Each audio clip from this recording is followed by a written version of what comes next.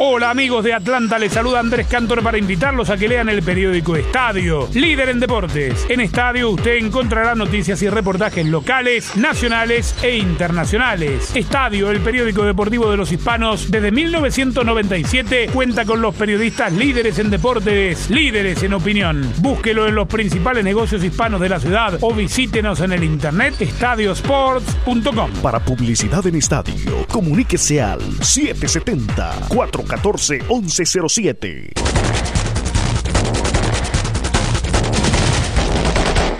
Summer of last season. So I thought last season was an interesting experiment. We decided to hire a coach that the fans asked for, that had a lot of experience playing in Mexican First Division team, and who we thought would be a really good coach.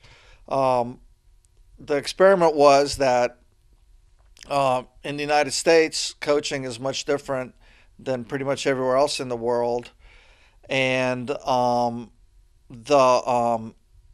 and we also at the same time had a coach that we put into place that has never coached before. So in many ways, for Abundis, it was very unfair to put him into that position. But that's what the fans wanted, and that's what we did.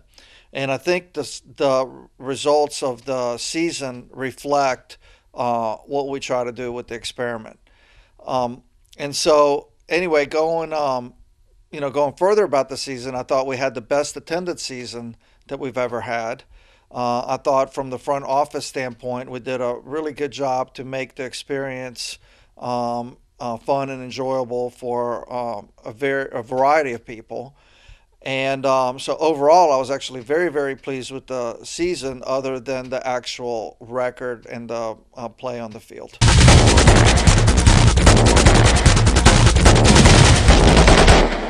I was one of the few that believed that it was not going to turn out well on the field.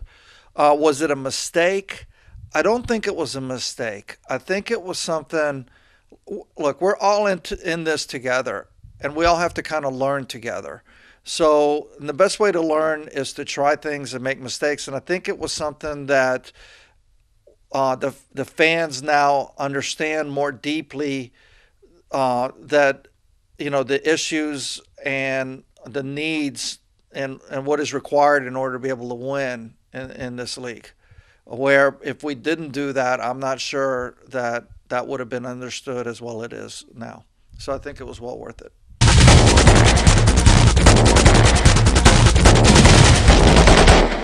So I've got a two part answer to that. One part is, I don't think there's enough in the Hispanic leagues in Atlanta, enough talent in Atlanta to be able to field a team in the NASL that can win. Having said that, that doesn't mean there's not 2 or 3 players that can be found that can help the team.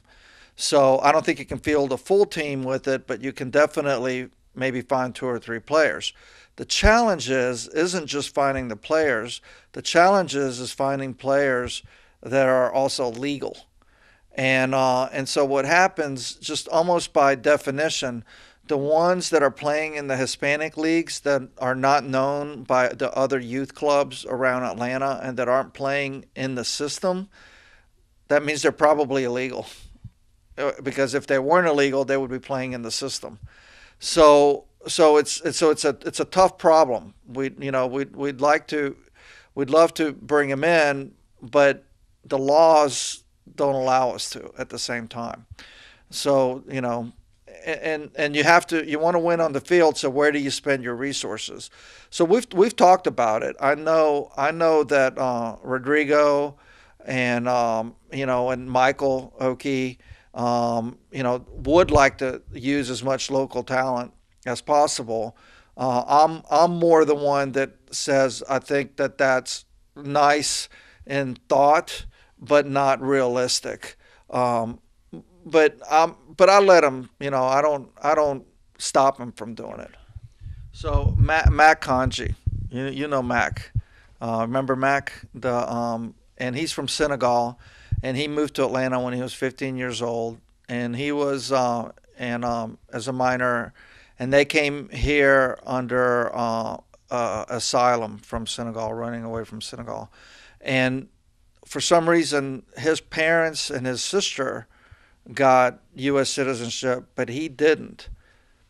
We still to this day don't understand how that happened, and then when we started looking at him and wanted him to play, it was about a year long process just to be able to, and several $10,000 to just be able to get him onto the field, and that still didn't guarantee that he was able to actually then get a permanent visa and be able to stay in the United States, and that took some more money. So even by the time we sent him to the MLS, they then had to spend more money to make him legal. I mean, we even got, because it was so weird on the amnesty program, we actually got a senator involved.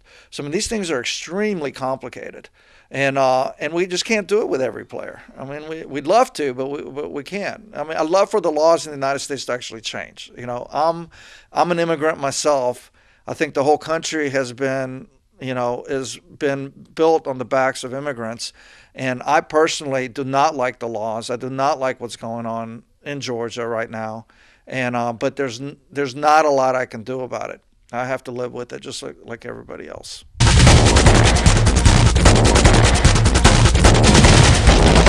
First of all, Alex was an assistant coach, and he was an assistant coach under Jason. He played in this league. He played for Honduras. He's an extremely intelligent player. But that wasn't only successful in Honduras, he was also very successful in the United States. And he was an MVP, for the MLS when he was playing for Miami. So he understands, in my opinion, of what it takes to win in this league. And but at the same time, he brings the style of play and the skills of the Latino community, which coming from Croatia, I like skilled play. I don't like just kicking the ball over the top. I like that. So I want to go in that direction. I want us to succeed in that direction. And I just thought that Alex has a much better chance of succeeding in this environment, in this country, than with that style of play than just about anybody else. And so that's why I felt very comfortable with Alex being the head coach. And in fact, last year I brought that up to Traffic, and I felt like maybe Alex should be the head coach and Abundis be the assistant coach, because Abundis didn't have any experience in this country. And then we'll see. And so it's a year later. Fast forward, and I got my way. And then on the back office stuff, like I'll address Rodrigo. I wanted Rodrigo to stay. Both him and Alex, they also really care about the Silverbacks. Rodrigo, I always say he bleeds Silverback blood. And I think that's really important. I think when you bring somebody from the outside and they're just going to be the coach for a couple of years and then they're going to move somewhere else, I don't think that's very healthy for the club. We want to build that passion. We want people, if the people in the organization aren't passionate about the Silverbacks, why should the people on the outside be passionate?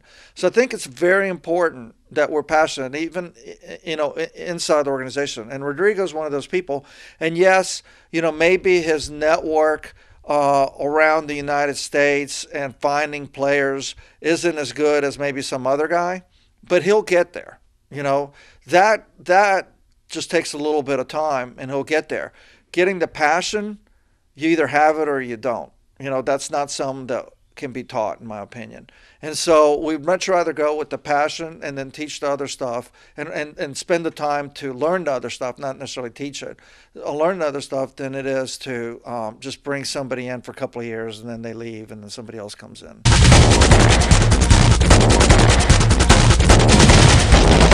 We're the managing partner and we have the ultimate decision. But Traffic is also somebody that is a partner with us, and that we respect, what their opinion is, and we take everything into consideration. So, as an example, when we hired Abundis, traffic was very much for it. I personally was not for it, but Michael was for it. Rodrigo was for it. So, when you have partners, you don't always, win, and you wait, and I could be wrong, So if everybody around the table thinks that they're right, and I don't, I don't always have to fight that, and that's why I said that's why I said it was a really good season, because I don't think we'll be debating that anymore, and I think it was worthwhile for us not to debate some of those things. We'll see. I mean, hopefully, I can't imagine us doing worse than we did last year on the field, but maybe I'll be wrong. Maybe we'll do worse, and then I'll, eat my words. But I think we'll do significantly better on the field, and I think the fans will like our decisions.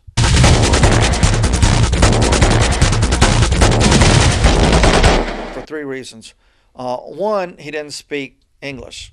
I mean, that right away, that makes it harder for him, because we're in the United States. He's got to have American players. There's no way around it. We can't make a whole team just out of Spanish players. 2, he didn't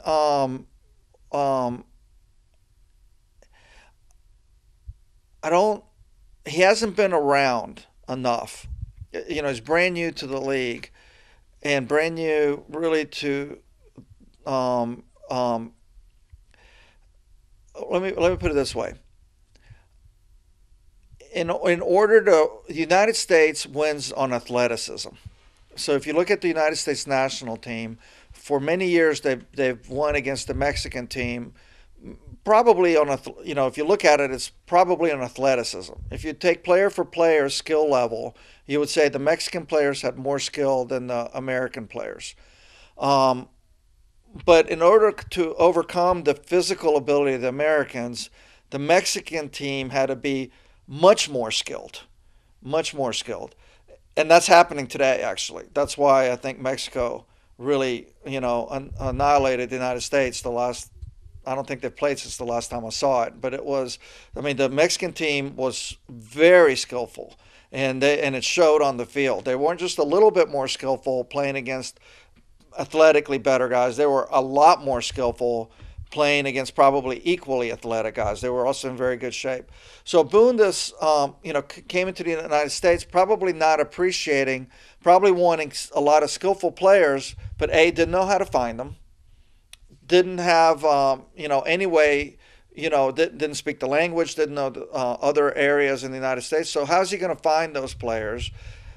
We wanted to play a certain style of skillful players, but, they had to be, in our league, they had to be much more skillful in order to win. But if they were much more skillful, they wouldn't be playing in our league. They would be playing somewhere else. They might not even be playing in MLS. They might be playing in Mexico or in Europe. If they were that skilled that they could overcome the physical, of some of the other players, then they're probably, too good for our league almost. So, but I don't think he had a real good appreciation for that. And thirdly, he's never coached before. He's never coached. So, so the poor guy, I felt bad for him, because he's been put in a country that he can't speak the language, coaching for the first time, and asked to play a certain way that was almost impossible to win with.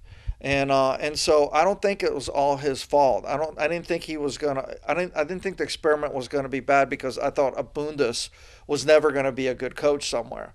I thought that it was just not going to be good for the Silverbacks in the environment that we're here. That he's not a match for the environment, and for the same reason that Ibrahimovic was not a match for Barcelona. Is he a good player?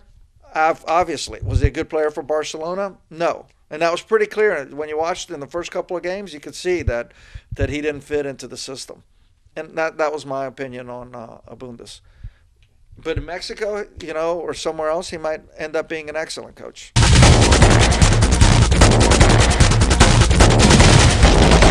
I guess the message is that it's going to take time. I mean, when you look at soccer around the world, most of those clubs started 100 years ago, and to create the passion and the success on the field, it takes time. It takes time, and so I wish they would come out more. I wish they would come out more because it is a good time. The soccer is not bad. Our team in the past has been much better and much funner to watch. Or better record, maybe not funner to watch, better record. I'd love to combine that. We have a better record with a better style. That will be awesome. But please come out and support us. The only way we're going to be able to get better is by everybody working together to make us better. And so, that's my message. Please. Hola amigos de Atlanta, les saluda Andrés Cantor para invitarlos a que lean el periódico Estadio, líder en deportes. En Estadio usted encontrará noticias y reportajes locales, nacionales e internacionales. Estadio, el periódico deportivo de los hispanos, desde 1997 cuenta con los periodistas líderes en deportes, líderes en opinión. Búsquelo en los principales negocios hispanos de la ciudad o visítenos en el internet estadiosports.com. Para publicidad en Estadio, comuníquese al 770-414-1107.